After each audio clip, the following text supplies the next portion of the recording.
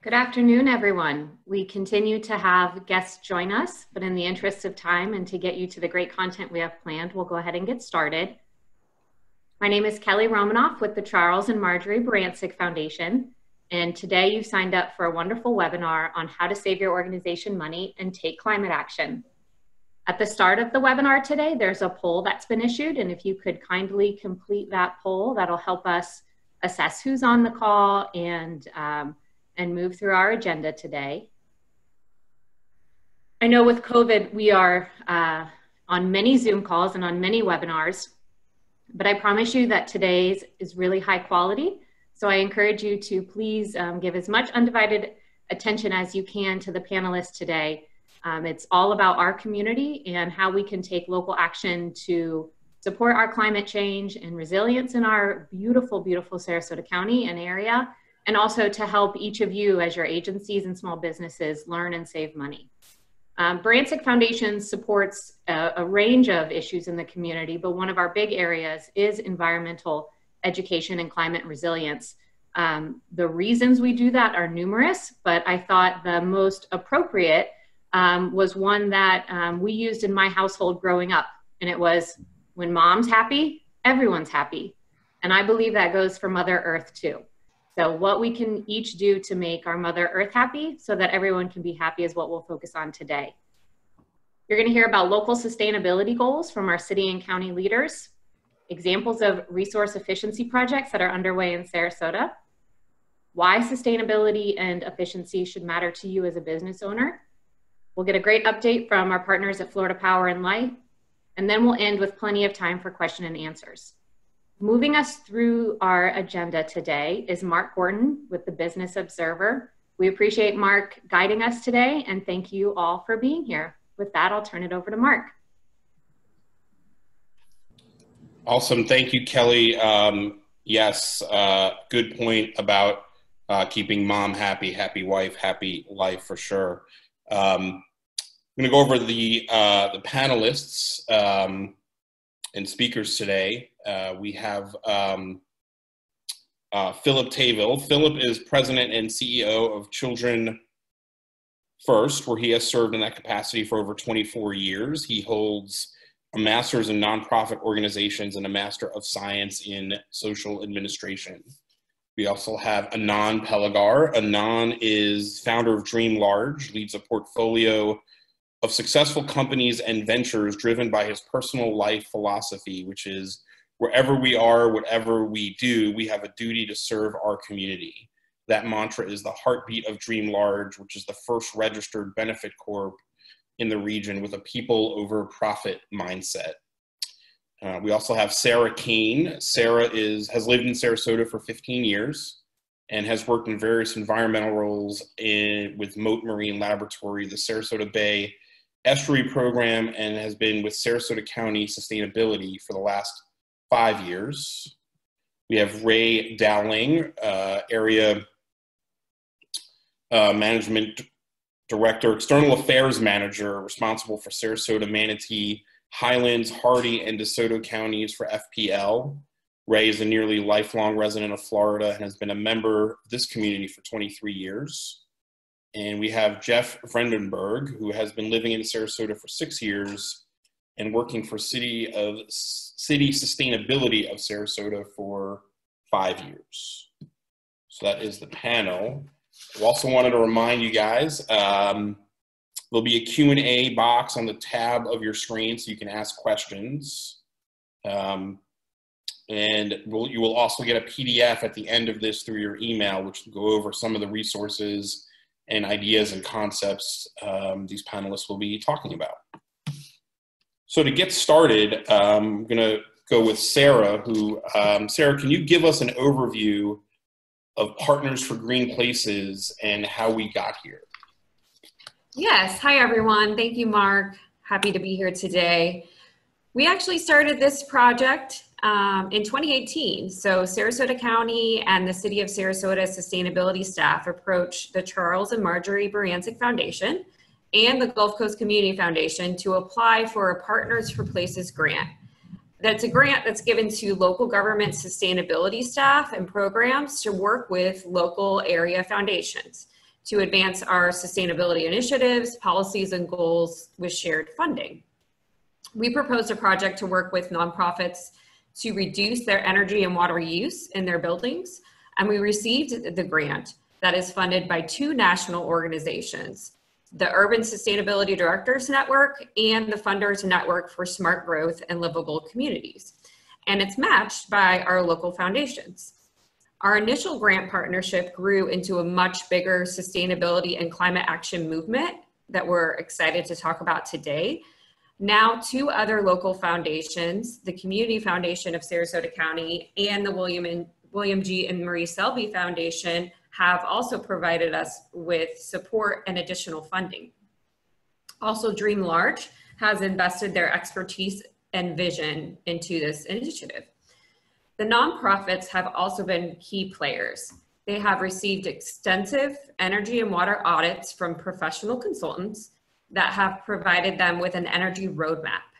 The energy roadmap has recommendations for improvements and return on investment of utility savings through those upgrades. The 13 nonprofits are taking the savings they receive by reducing their bills and putting that money back into their programming, which serves environmental and human services nonprofits to improve the environment and serve underserved and low-income community members. Now we're sharing the story of these nonprofits to other sectors, including businesses, so that everyone can be a part of this local climate movement. We're here to give you tips today on how you can be a partner and join us by reducing your energy and water usage in your buildings and save money at the same time. Thank you. Excellent, great, thank you, Sarah. Jeff, you can give us, how does Partners for Green Places relate to the sustainability goals of the city and the county? Thanks, Mark, and yes, happy to be here. Partners for Green Places is very much in line with both city and county goals that we've had for quite a long time. As for the city of Sarasota, we set our Ready for 100 goal in 2018. This goal set a course for 100% renewable energy community-wide by 2045, and even sooner than that, 100% renewable energy goal for city operations by 2030. We got there by engaging in a year-long community planning process that prioritized energy efficiency first. Guiding this was also our citywide comprehensive plan. This plan is an action strategy to implement programs to reduce greenhouse gas emissions 35% by 2025 from 2003 levels. As for Sarasota County's goals, their Office of Sustainability was established by a 2002 resolution, so they've been at this for almost 2 decades. In 2005, they had their Green Building Resolution encouraging energy efficiency with fast-track permitting for certified green buildings in the community. And in 2006, they adopted a 2030 Challenge Resolution, which encourages buildings to be carbon neutral by 2030. Lastly, Sarasota County also has a comprehensive plan, updated in 2016. This is a policy to promote energy efficient buildings and infrastructure and the application of renewable energy strategies in both the public and private sectors. So as you can see, we've both been working on this for a long time, and we're excited for this partnership and how it's changing the community. Thank you. Excellent, great, thanks, Jeff. That's some great work. And as Jeff talked about, we're moving this into real life scenarios. Philip, with Children's First, you were one of the first pilot nonprofits for this project. Can you talk about your experiences there with this project? Good afternoon, everybody. Be pleased to. One, we were very happy to be invited to be one of the pilot projects along with Historic Spanish Point and Harvest House, 3 nonprofits with really widely divergent missions, as well as physical plant facilities. So I think the project was able to see and learn some very good lessons from it. So this would be my stake in the ground for all of you who are watching and listening. This effort has allowed us to commit not only more resources to mission through our savings, but has allowed us, and I'll reference back to Kelly, to be good stewards of our environment, to take care of Mother Earth.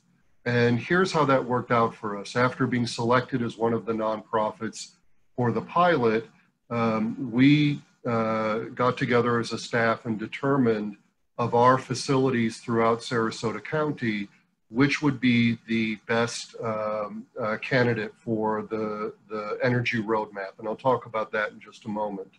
And we decided on our Northport facility, which had been built and opened in 2007. We went through that because we looked at energy bills. We looked in essence at our cost per square foot for utilities and operating our facilities. And once we made that selection, we spent a lot of time working with the consultant to develop the energy roadmap. That energy roadmap really is unlike any type of energy audit I had ever seen before.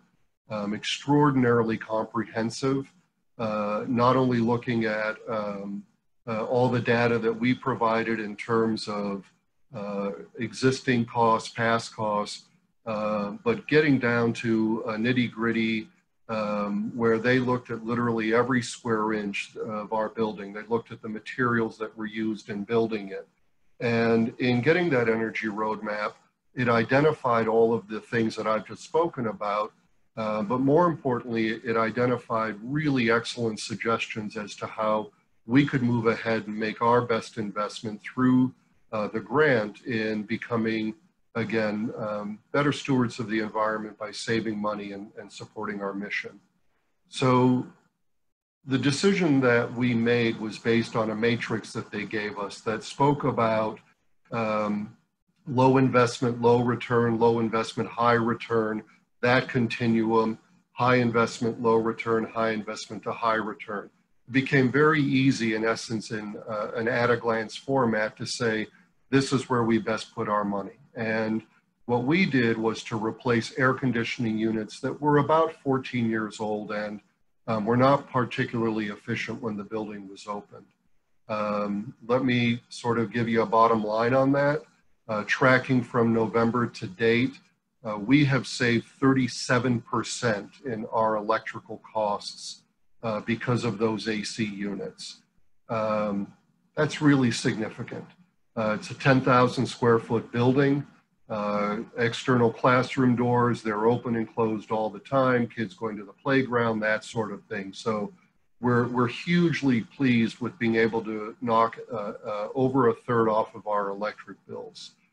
We did some other things there, such as weather stripping, putting aerators on all of the faucets. Might be hard to imagine, but when a child washes her hands at the sink or his hands at the sink, they might leave it running for a while until the teacher gets to it. So it's lots of little things ranging from the little screen aerators that screw on to AC units. Here are some additional benefits that we were able to derive out of this project.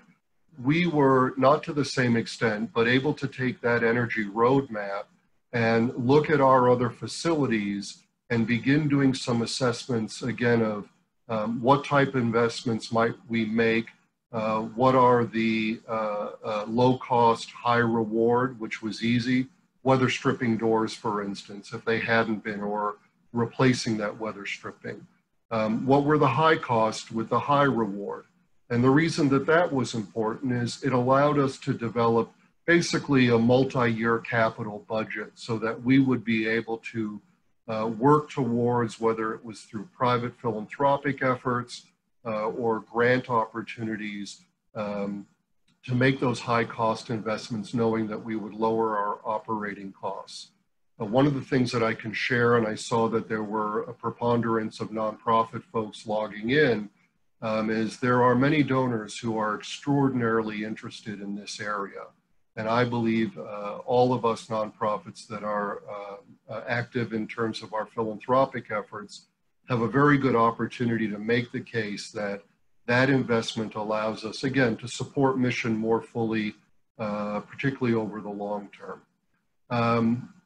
It's really been great for us. And what we've done is to develop that long-term, in essence, capital needs around being able to improve our energy efficiencies, even up to the point where we have discussion of expansive solar photovoltaic field on one of our buildings that has a very large roof and a good exposure. And we could greatly reduce our cost. It's an ambitious goal, but something that we're looking towards. It's really been terrific, and I'll finish with this by telling you that it's not just these technical things that I've been describing. We have been able to draw our staff and the families that we serve into this.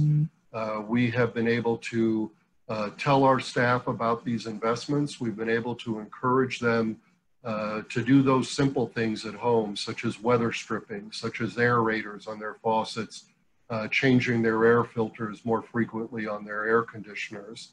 And even more importantly, the families that we serve live below the federal poverty level.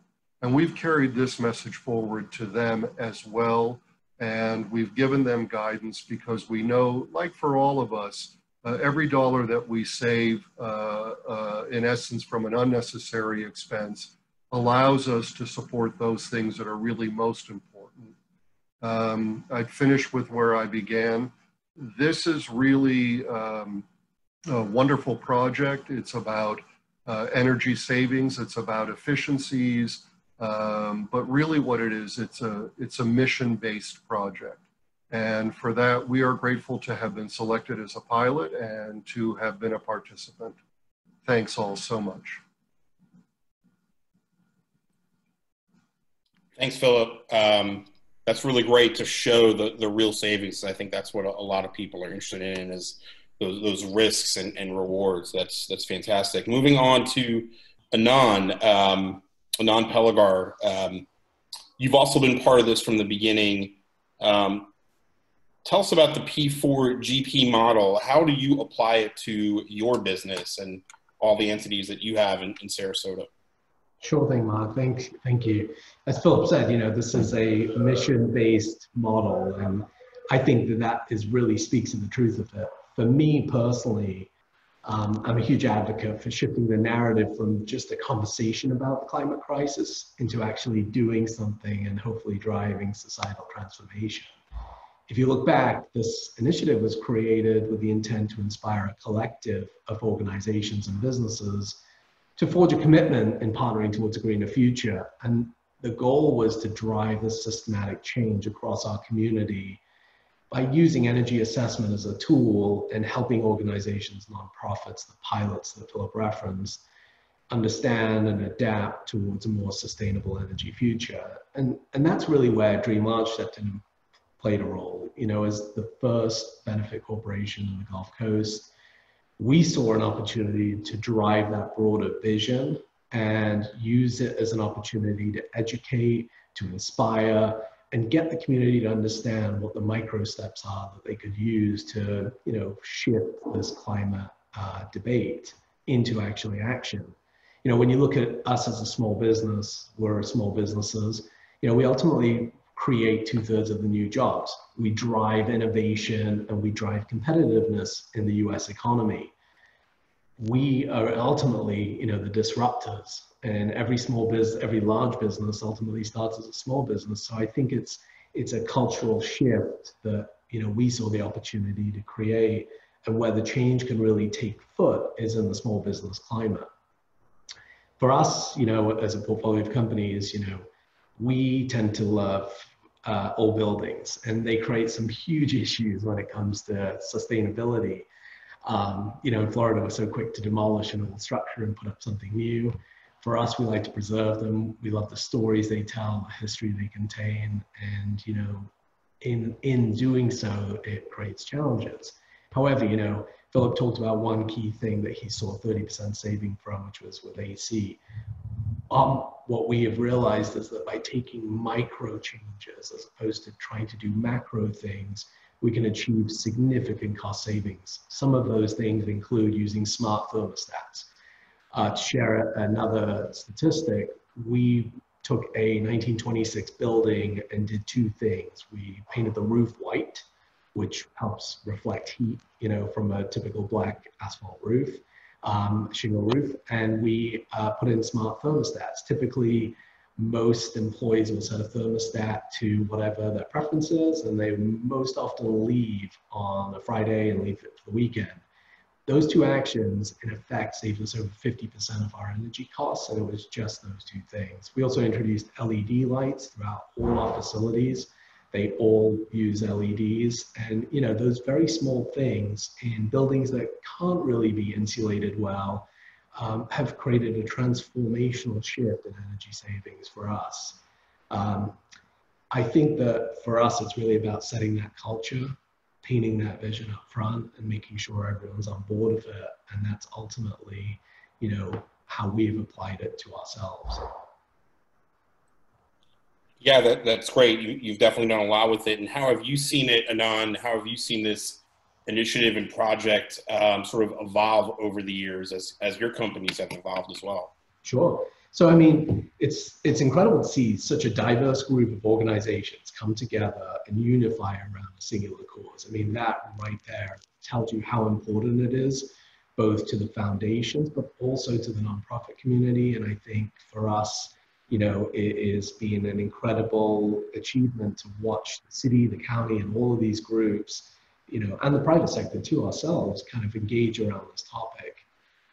You know, while it started with the nonprofit sector and those initial pilot organizations, the ultimate change is going to come out of the private sector, because that's where the critical mass is.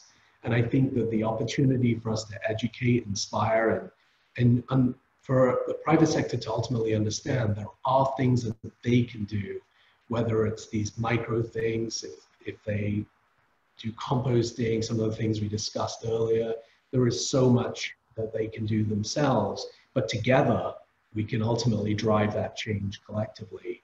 And, you know, I think the biggest misconception I think most people hold is that, you know, the environment, you know, hope is that someone else is going to address that problem. And the reality is that every single one of us holds a key to doing it. It isn't a massive problem. It isn't an unscalable challenge.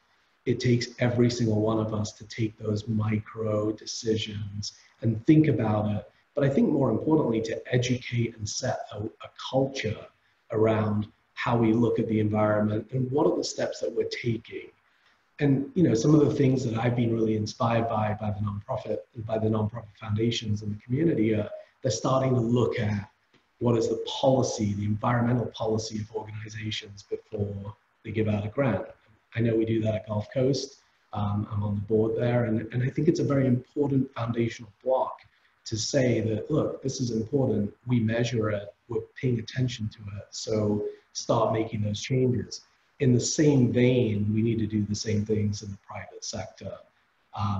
And ultimately, the goal of PGP is to share those stories. So if you have an innovative story, if you have something that you think is cool that you're doing, we want to hear about it because we want to share it with the rest of the PGP and broader community, because if we can make this change here in Sarasota and we can get other communities to look at what we've done and perhaps think about how they could adopt it into their backyards, that's transformational, you know, and it ultimately started right here in our community. That's what I would love to see happen. Excellent, really good points about individual businesses working together to build that goal. Switching on to Ray Dowling with FPL, you know, Ray, FPL is such a key partner in all these programs. What does FPL offer to businesses that want to be involved in this? Thanks, Mark. It's my pleasure to be here, and I will tell you that both Philip and Anand have stolen some of my thunder. Some of the things that that we like to talk about all the time, they're doing and putting into practice, and it's really great to hear the results that that they are seeing. Some of the resources that we have, certainly the fastest and easiest one is just go to fpl.com /business, and there's a plethora of information there. You can also, we have business energy experts that come into your home or business or I should say business or home or even nonprofit, to talk to you about how you can save money. You can email them at bee@fpl.com, or you can always call 800-375-2434 and talk to a business energy expert. Philip talked a lot about replacing his air conditioning, and that is absolutely the biggest user of electricity. And I always like to tell people the best way to save on your bill or to save electricity is to save money is to not use it. And when you have a more efficient air conditioner, you're not using a lot of electricity that you were wasting on an old system. You know, in the summertime, especially when it's so hot outside, our air conditioning costs make up between 40 to 70% of your bill. And throughout the year, it's at least 50% of your bill. So like Philip talked about, saving 38% on his electric bill just because of replacing an air conditioner can be significant. Some other things, if you're not going to replace your air conditioner, it might not be time to do that, but you can avoid some cost by not cooling places that are underutilized. In this day and age, with not having so many people in our buildings, maybe you have a lobby or a conference room or a break room that could not be cooled quite as normally as you might have in the past. For every degree that you raise your air conditioning, you can save about 3% on your cooling costs. That's a kind of a rule of thumb. Anon talked about programmable thermostats. Absolutely. When you're not in if you're not in your space, you go home for the weekend, even in the evening time, you forget to turn the air conditioner up. If you've got a programmable thermostat, you don't even have to think about it. And just as an FYI, we recommend that in unoccupied spaces that you actually raise your air conditioning temperature to 82 degrees. Other easy kind of things to do, especially depending on your exposure to the sun, is to use window shades or blinds to reduce your the heat and the to receive some savings on your air conditioning. Another resource for you is ASHRAE, which is the American Society of Heating, Refrigeration, and Air Conditioning Engineers. Their website is www.ashrae.org. They have a lot of information there. Some of the other programs that we have, and I've sent this to Sophia, we have a pamphlet out there that can give you some information. She'll be forwarding to you. But we do offer business energy evaluations. All of these programs that we have, you know, you really want to start with an evaluation to see, like Philip talked about, where you can get high reward for the investments that you're making. You can also do one online. It's on our website. We do offer a credit on your bill every month if you are on call, business on call. All of the information with regards to these programs is in the pamphlet that you'll get. Also, too, we offer rebates for lighting. We offer rebates for direct expansion air conditioning units, thermal energy storage for some potentially bigger ones, bigger units, bigger businesses that require chillers for their buildings. We also offer rebates. And we have a business custom incentive where we can help if you've got an investment that's going to save quite a bit of money. We may be able to do some custom rebates for you. So that's some of the programs that we have. Again, those resources, fpl.com/business, business energy evaluation, or excuse me, BEE@fpl.com, and a phone number 800-375-2434. Excellent. Those are some great resources, Ray. And sticking with you in FPL, because I think this sort of brings back the curtain a little bit, and a lot of business owners and nonprofit executives would want to know this. What are demand rates, and how does that affect monthly charges for clients, customers? So demand, it's how much electricity you're using at any given moment. Most businesses, if you're larger, the single family homes just have a regular meter. If you maybe just have a small office, you might have a regular watt meter, but if you've got any size to your building, and you probably have a demand meter, and these demand meters track and record the highest 30-minute level of electricity demand for each billing period. So and your demand is measured in kilowatts, while your total electricity is measured in kilowatt hours. I'm going to give you two examples here just to kind of put it in perspective. So you've got two customers that both use about 20,000 kilowatt hours over a course of a month. And I'm not sure what Phillips was, but I wouldn't say that was probably out of the question. The first customer uses a constant or steady amount of electricity over that period, while the second customer may use about that same 20,000 kilowatt hours in bursts over a few hours or a few days of the month. That's probably because of some equipment that they have, or maybe they've done something different with their air conditioner.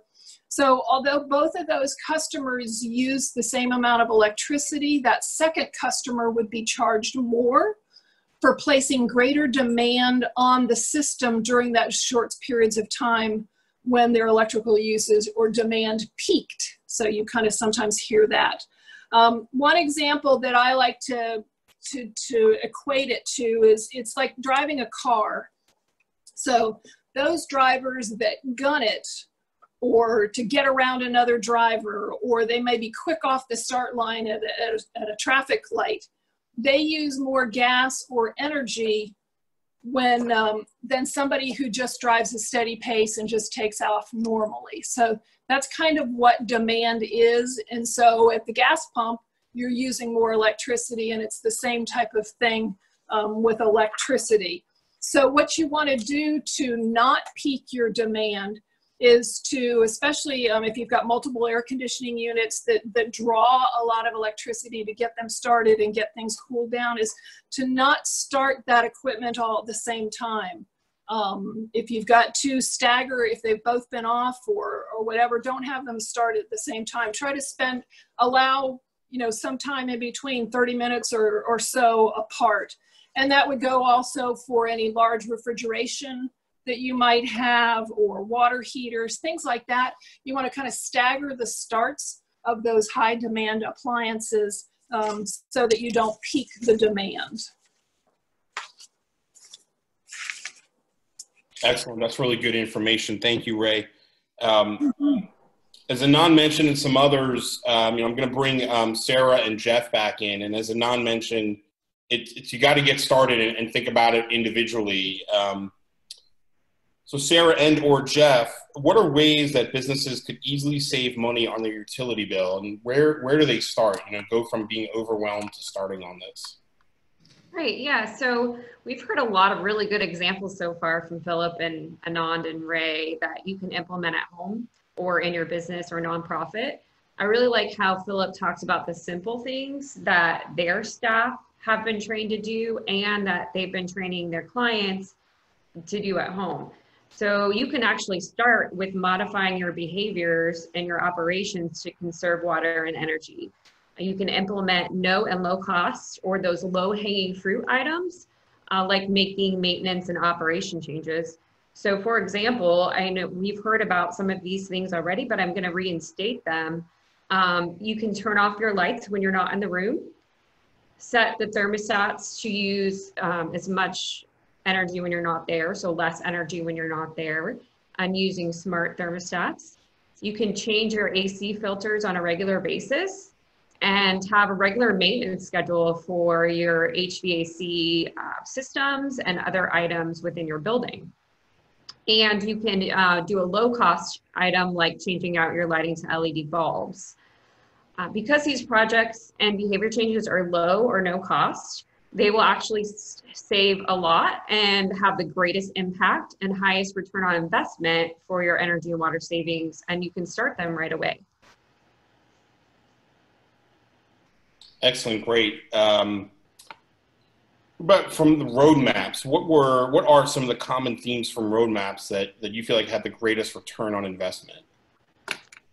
Yeah, so I talked about the low-hanging fruit, those behavior changes that you can make. Those are actually the highest return on investments because they're low cost and don't really cost you anything. But you can also do some more investment type cost items that can make a really big difference in the long run. You can change your operating procedures and make those maintenance changes. Out of the roadmaps that we have seen so far for our nonprofits, some of the upgrades that they are making that has the highest ranking return on investment are the LED lighting and retrofits and having LED lighting sensors. Also sealing the building envelope by fixing leaks, by caulking, weather stripping, and sealing any penetrations. Also, water savings can come from faucet aerators and low flow faucet upgrades. Also the programmable Wi-Fi thermostats that some of Philip and Anand had mentioned. Repairing or replacing your HVAC or air conditioning system ducts and smart plugs. And some other things that you can do that are medium to low return on investment because they're a little bit more costly, but they are an investment that you can do to save a lot of money over the long run. Is upgrading your HVAC units like Philip mentioned. That was a huge savings for them. Upgrading your water heaters, insulation upgrades and repairs, solar window films, and upgrading your windows and doors. Excellent, great. And this has been brought up a couple of times, but in general, what are some resources, Sarah, that are available for businesses to get started on these sustainability measures? Yeah, so first of all, like we mentioned before, we do have a resource guide handout that Sophia is going to email to everyone that participated in this webinar afterwards. So you'll get that, and it has links to help guide you to take action on reducing your energy and water consumption and start saving money. You can also take one of our classes that we have here at the Extension office. We have an energy upgrade class that you can take online, and you can get a free do-it-yourself energy saving kit. And you can use that either in your home or your business. You can also check out a do-it-yourself energy and water audit kit that we have free and available to everyone through our local Sarasota County libraries. And you can actually check that out. And it has a kilowatt meter in it and a guide, and you can start learning how to save energy and water at home and measure your energy usage in your building. If you are a business in Sarasota County, you can participate in our Green Business Partnership Program. It's a free program managed by our waste reduction agent, Randy Penn. Randy can sit down with you and consult with your business to give you some tips on how to save energy and reduce waste within your business. And then you can become a partner, apply to become a partner, and you can get some tips. You can get your organization, your business recognized on our website and have some resources available for you there. Also, if you're a business or a nonprofit, you can consider getting a free FPL business energy evaluation that Ray mentioned earlier, that B evaluation that we're going to share with you. You can also hire a firm to get a detailed energy audit for your building, just like we did with the nonprofits to get our energy roadmap. You can hire a consultant that can give you that detailed energy roadmap, and they'll give you projects that you can upgrade on your building, and an itemized report of how much energy you're going to save and how much money you're going to save and how much water you're going to save. It'll show your return on investments of all of the projects and that you can implement right away or long term. It's a really valuable item to have to look at those short-term and long-term savings and plan and budget. You can take the money that you're going to be saving from making these upgrades to expand your business or your programs if you're a nonprofit. Also, on the resource guide, definitely check out some financing options that we have on there, like Property Assessed Clean Energy or PACE program. It's a tool for property owners, including businesses, to finance private property improvements related to renewable energy, so solar, energy efficiency, and hurricane hardening through assessments levied on your property tax bill. So you can get a new roof, windows, solar, or energy efficiency upgrades financed through that program. We also do encourage energy efficiency measures like we've been talking about today, and behavior changes as a first step to save energy and water in your buildings. But we also encourage you to use renewable energy through solar PV. We basically want everyone to offset the rest of your building energy use and become carbon neutral if you can invest in it. It's a great investment. There are a lot of solar resources on the guide that we're going to be sharing with you, including the FPL Solar Together program that you can find out more from Ray about. And there's also going to be a solar co-op in Sarasota County this fall and again in 2021. So check out Solar United Neighbors website on the guide for more information about that. And always feel free to contact us. We're here for you, both Jeff and I and Sophia with the city and the county.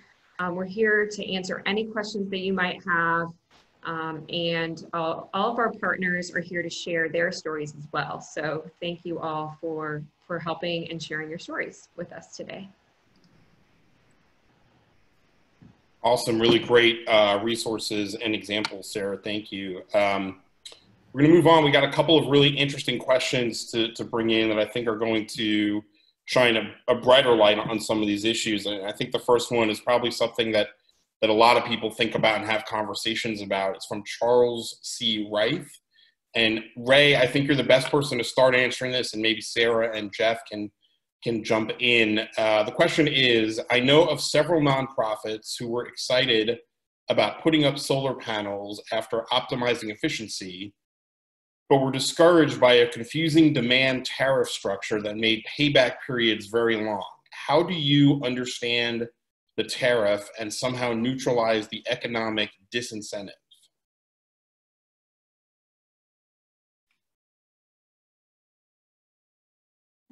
Sorry, I thought I had unmuted it. I think probably, I don't know the demand tariff problem there, but I do know that with regards to just the overall rates of FPL, because our rates are so low, our rates are one of the lowest in the state of Florida, or some of the lowest in the Southeast, and well below the national average as far as electric rates go. It's very hard, as I understand it, to cost justify the solar, because the solar is still somewhat expensive. As the cost of solar comes down, then you'll be able to see a better return and easier economics for the residential. I know at the utility itself, as Sarah talked about, we do offer Solar Together, which is an opportunity for you to subscribe to solar that we generate. And we've been able to generate electricity via solar because of the cost of solar coming down, and because of the economies of scale that we get by building so much solar. The Solar Together program is a subscription where you actually can choose to up to 100% of your energy usage you can get from solar through Florida Power and Light by paying a fixed monthly subscription charge with your monthly bill. And immediately what you get is you start to get a credit that reduces that subscription rate. And over time, that credit actually is greater than the subscription, thus lowering your bill. So I'm happy to, if you've got specific questions or a specific example of a problem, Charles, I'm happy to talk about that offline. And if you don't mind, I might jump in here quick too, Mark. Yeah. Thanks, Ray. But I just wanted to also point out that although we see a lot about solar in the news, and it seems like it's as quick as going out and buying a new refrigerator, it is a decision that can be a little bit technical to understand. And so I would highly encourage anybody that is interested in this to contact a local solar installer. They'll come out, they'll talk to you about your specific site, how the sun might interact with your roof angles, and they could write up a quote and talk to you about the tariffs, the possible tax incentives, because this really is something that they have quite an expertise in, and they can help you understand it. And we have seen a lot of businesses locally and in Florida choose solar because it can make sense over the long term. So I wouldn't be discouraged. And if you need help, like Sarah said, reaching out to city or county or FPL, we can help direct you in the right direction. I would agree. Thanks, Jeff. Excellent. And on that point, Ray, a quick follow-up that Charles asked. Won't the Solar Together program, will it be bad for local solar providers and rob them of market opportunities? I think, I mean, I can't say for sure, but I think where we're trying to go to is there are a number of people that would like to do solar, put solar on their roof for their business, but it just doesn't make sense for them. For example, they may not own the home, but they would like to get their energy from solar, or they may have some tree issues or they may not have enough roof space. So really, this is an opportunity for customers who can't do it on their own because of all kinds of different reasons to still enjoy the benefits of solar. And as Anand said earlier, you know, doing a little bit to try to use renewable energy. Excellent. That's really great. Very helpful. Next question. Just one thing on the go ahead, solar is I do think as businesses and or as homeowners, you've got to really think solar through from a time scale horizon. If you think about a solar investment, it's a 30-year investment that you're going to amortize over that period. And so I do, you know, I always like to throw caution to the wind with respect to solar. You've got to make sure your roof is is going to hold that period of time. And also when you think about some of these power purchase agreements, you know, you're potentially saddling the future sales value with a debt that, you know, has got to be reconciled when you try and sell a piece of real estate that has solar on it. So I do think, you know, you've got to weigh those into the conversation, you know, whenever you talk to a solar company and, you know, someone's trying to tell you how you could do solar on your roof.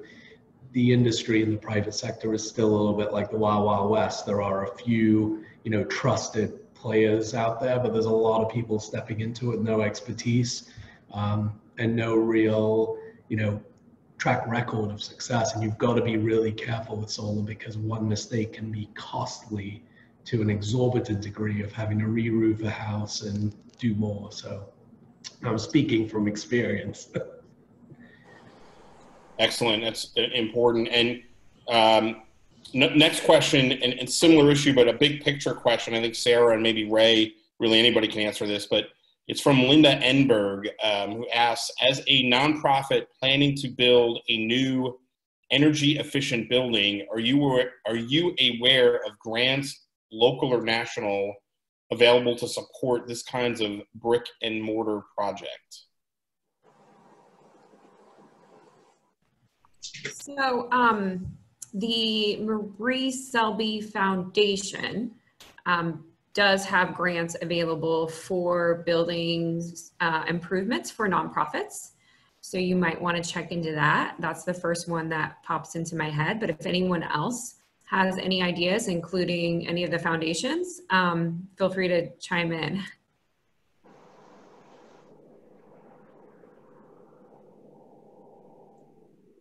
Okay, that is good, specific answer. Another question from Solar United Neighbors #1, or it could be #1. Ray, specifically for you and FPL, do nonprofit customers have a choice of rate plans? Rate plans are designed based on the usage. So it all depends on what equipment that you have. All customers are treated exactly the same, whether they're nonprofit, for-profit, low income, with regards to the rates. It's just and it's all based on what your usage is. If you've got a high demand with regards to big equipment and things like that, you need a different electricity coming into that point of service. So, and the rates are based on that. So there's not anything specific with regards to nonprofits. We do offer a time of use rate, but time of use here in Florida and those rates, what we find, and again, I just have to go back to the low cost, the low rates that we have. Most people don't find it cost effective to change their habits to take advantage of those time of use rates. And what they find is that it's essentially the same as just the regular rates that we have. Okay, excellent. Ray, you're the popular person here for questions. We got one more for you. I think this is time for one more question. It comes from Project 180. Project 180 is considering using GAF solar shingles in our roof replacement as part of our PGP grant. These cost significantly more than the regular asphalt shingles we included in the estimate we submitted in our grant package. In addition to the P4GP grant, are there grants available that can help support this additional cost? I think that's probably really a question for possibly Sarah or or Kelly with regards to grants available for that additional cost. We do not have any type of a rebate for any type of solar shingle or any type of roofing on a building. Hi, this is Kelly. I just put my email in the chat box. If anyone has questions or is looking for funding for the project at this time, Barancik Foundation does not have like a set aside pot to fund, but we actively take grant applications. We're continuing to find new funds to continue this energy and efficiency work. So email me. We can talk through your specific project, see if there's something that might exist or how you could position yourself down the road to find additional funding. Thank you, Kelly. I'll just add that we are going to be considering some solar projects for the current Partners for Green Places recipients. So I think you had probably already received a little bit of information about that, but we are going to be looking at that again as solar, and there's going to be an application for possible solar for some of our partners, current partners. Excellent. And as said in the beginning, you all will be getting PDF and packet after this. It will have contact information as well. We do have another question. Sarah, this could be for you to start from Mark Pritchett. How well is the local Solar United Neighborhood Co-op program working? Yeah, so we've had two solar co-ops in Sarasota so far, and I can definitely get you more information on that and the contact there. But the city and the county and other local nonprofits and organizations are working with Julia right now, who is our local Solar United Neighbors partner for the solar co-ops. And I think we've had a really good turnout for the solar co-op so far, and there's going to be a couple more coming thanks to you, Mark, and the Gulf Coast Community Foundation, who I believe is funding some of that. So, excellent, thanks, Sarah. I'm going to turn it. That's it for questions. I'm going to turn it over to John Thaxton, who's going to talk about some action items and things we can do looking forward. I don't know if he's going to talk about how he has the greatest quarantine beard. I will leave that up to John. Thank you, Mark, for calling attention to that. I'm not going to speak about my COVID-19 beard, but I have the easy job of the day, and that is just on behalf of the Gulf Coast Community Foundation, the Charles and Margery Barancik Foundation, thanking everyone for their participation. I would like to thank Tom for his excellent job of moderating and our incredible panelists, Anand, Sarah, Philip, Ray, and Jeff for their insightful contributions. Thank you to you all. I know your days are busy and at these times unpredictable, so we sincerely appreciate the time that you've taken with us this afternoon. A reminder, this Partners for Green Places initiative was made possible by a grant from the Funders Network and additional funding by Charles and Margery Barancik Foundation, Gulf Coast Community Foundation of Sarasota County, William G. and Marie Selby Foundation, and additional support from DreamLarge, IFAS, Extension, and the city and county. So you can see this is a true community collaborative. It has been very successful, both in the public sector, the private sector, the not-for-profit sector, and the nonprofit sector. We do understand the pressing needs of COVID-19, but we also remind you of the pressing needs of our planet. And the needs of those that are most impacted by the pandemic are being met by the Partners for Green Places initiative by, as you heard, reducing their energy and utility costs and assisting those not-for-profits that provide for valuable service. So we encourage you to stay involved, become a partner in the Partners for Green Places movement. You will be receiving some handouts and some additional information. And finally, I'd like to leave you with 3 action steps that you can take. Number 1, learn more. Take a Green Partner business course or energy upgrade class that are available in the community, and seek out other opportunities to learn more about energy and water efficiencies. Second, get an audit. Florida Power and Light's business energy evaluation is available, and there's also numerous professionals in the community that provides for these audits, and we'd be happy to get you the information, the contact information to get the audit. And finally, like Anand and Philip, share your story. Become a leader, become a partner for Green Places. That concludes this webinar. We hope that it was useful. And on behalf of my co-host, Kelly Romanoff, and myself, we again thank you for your participation.